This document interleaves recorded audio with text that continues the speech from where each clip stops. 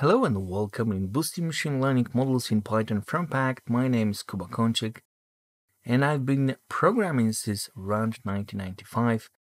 And since around 2006, I started to build a commercial grade Python systems, a bit more complex than I've done before.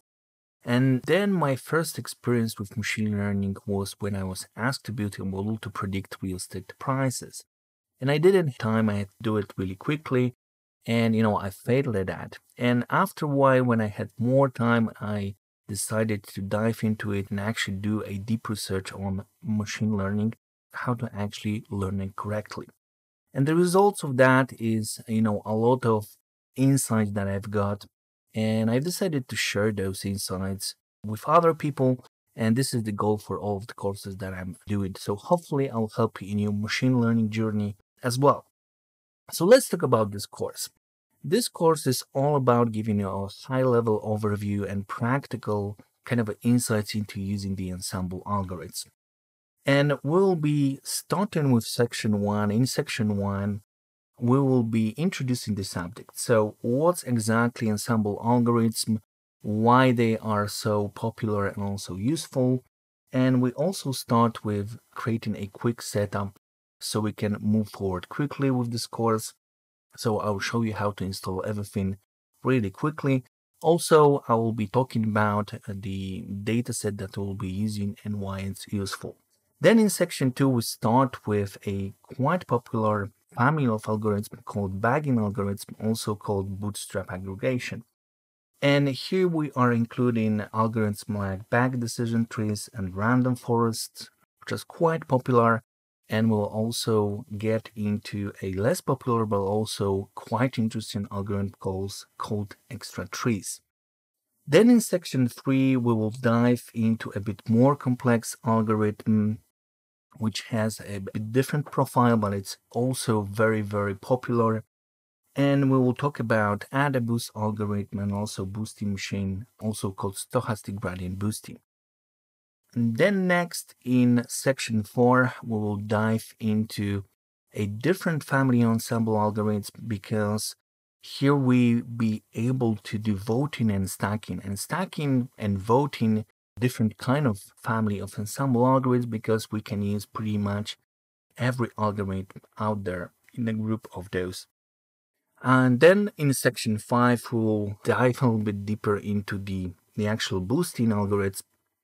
And we'll talk about the highly optimized boosting implementation called XGBoost. And this is really what some call a secret weapon of data science competitions or machine learning competitions.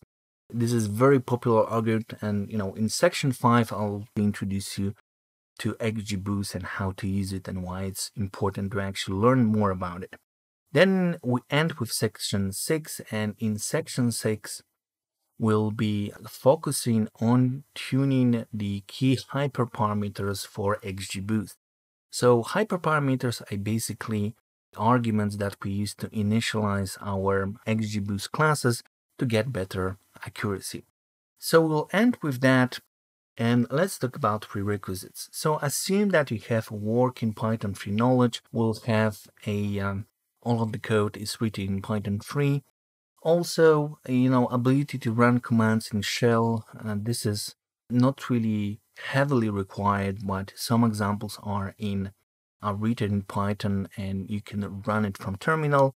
Also, we'll be using Jupyter, so you can also use Jupyter if you know that, Jupyter Notebooks. And I will also cover this whole subject using Jupyter Notebook. I assume that you have some basic machine learning experience. I assume that you are beginner. Hopefully, I was able to actually explain everything clearly for you. But, I assume some basic machine learning experience. So that's it when it comes to prerequisites. Let's talk about course goals. So my goal here is to give you a high-level overview of the subject, give you kind of a 50-foot look at ensemble algorithms and how to use them in practice. And specifically, what's really most important, I think, is that how to, compare the results of different ensemble algorithms in practice with each other on a specific data set so you can pick the best algorithm for your data set and for your problem.